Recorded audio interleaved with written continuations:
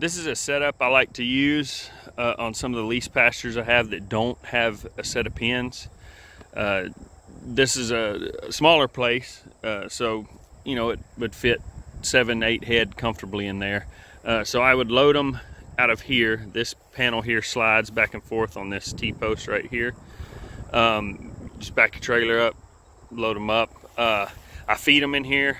Whenever I do feed them, I'll bring feed no matter what, once or twice a week, just so that they get used to going in and out of there.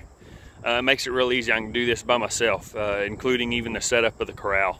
It makes it a lot simpler and cheaper for me because I don't have to pay a crew. So I'll give you a little walk around here.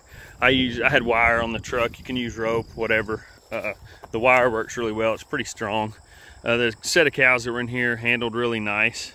So I didn't really worry about reinforcement, but you can set either push a T-post or a piece of pipe in at your corners there, and then just kind of give it a little bit more sturdiness to it. But yeah, it's pretty simple.